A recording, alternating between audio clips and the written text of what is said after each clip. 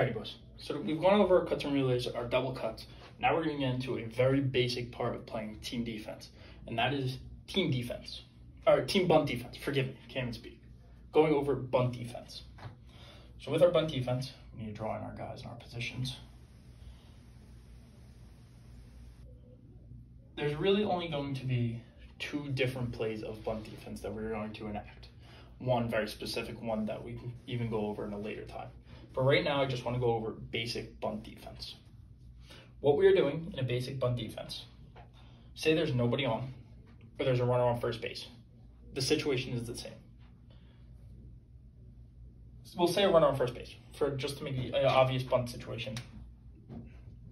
This team is looking to get this runner over to second base. In this situation, we have a runner on first base. We're looking to get this guy potentially out at second base. If not, we're looking to just take our out at first base. So in this, we want our third baseman to be playing even or in, depending on how confident we are with the bunt. Our first baseman is not necessarily, we'll go over first base in a little bit, forgive me. Our pitcher, once we see bunt, will be crashing to the first base side. Our catcher has everything up the middle. Now, we say that everybody has direction, but rule number one, if you can get the ball, get the ball. Do not wait and say, oh, that wasn't my responsibility, that wasn't my lane. If you can get the ball, call I got it. Even though the ball's on the ground, you're still communicating, I got it, I got it, I got it. Go get the ball if you can get the ball. That is fine.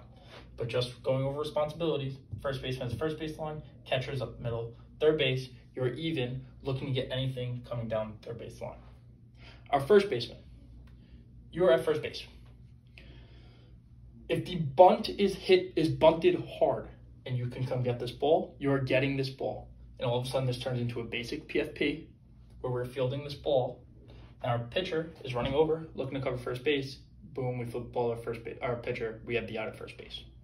If not, if this ball is hit softly, you are not crashing. You are anchoring first base and you're holding first base.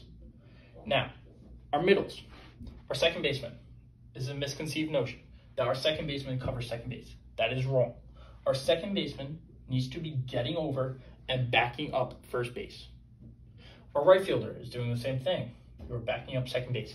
This ball cannot get past our first line defense. However, if it does, we have two more lines of defense to make sure that this runner does not advance any more bases than he can once upon us making an error. Our center fielder is backing up second base, most likely on the right side of the base or the side towards left field, looking, presumably there's going to be a throw coming from that direction. Our left fielder, you're looking to make your way down, determining if you need to be backing up second base or third base, looking to get a potential rundown, looking to get a potential overthrow, something like that.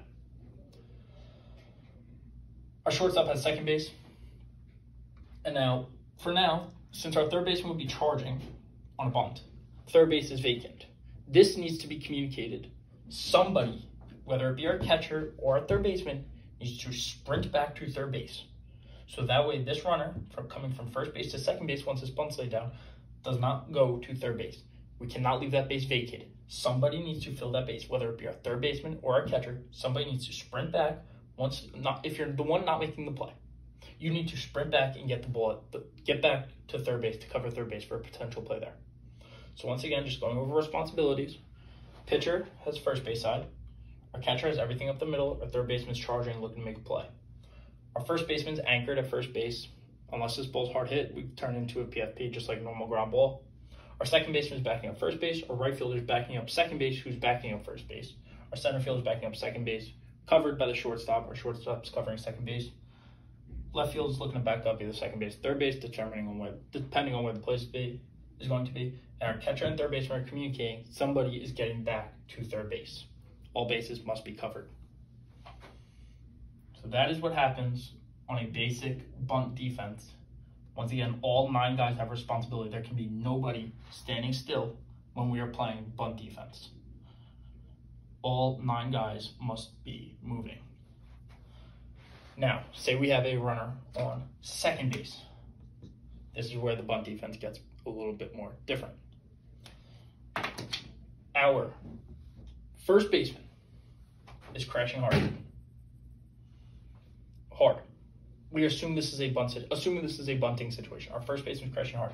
Our second baseman, from your base, you are cheating over, is a big diamond. You need to cover a lot of ground. You need to make sure, it needs to be a guarantee, you can get to first base. This bunt gets laid down. Our first baseman's in. Our second baseman, here, you are tracking over, and you are becoming the first baseman. You need to be there. There is no reason to not be there. Our shortstop has second base. Our pitcher has everything coming. Anything the pitcher can get to. But most likely you're going to have third base side, pitcher, everything up the middle. Now, another misconceived notion is that in this situation, our third baseman is just standing there. No, our third baseman is even. We know this is a bunt play. The batter is trying to get this bunt most likely down the third base line with the first baseman charging. Say this is a hard bunted ball. We'll use green for the ball. Say this is a hard bunted ball that gets past our pitcher. Our third baseman cannot be back. Our third baseman needs to be ready to make this play. Good for the batter, he laid down a good bunt. We still need this out at first base. Our third baseman needs to come in. He needs to make the charging play, probably throw on the run to get this guy out of first base.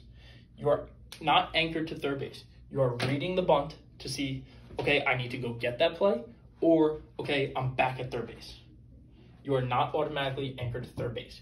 You are reading to see what you're doing. Once again, right field, you're backing up first base. Center field, you're backing up second base. Left field, you're backing up third base. Everybody has a role. All bases are covered.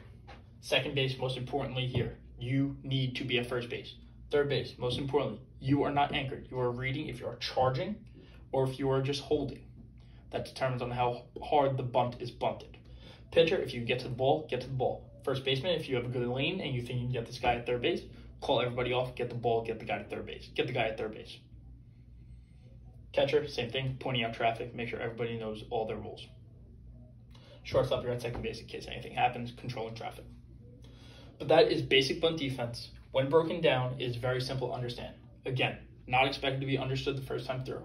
But all 9 players on this field, every single player has a role, and everybody needs to know each other's role on this field. Everybody needs to know that what they are doing, everybody needs to know what their teammate is doing.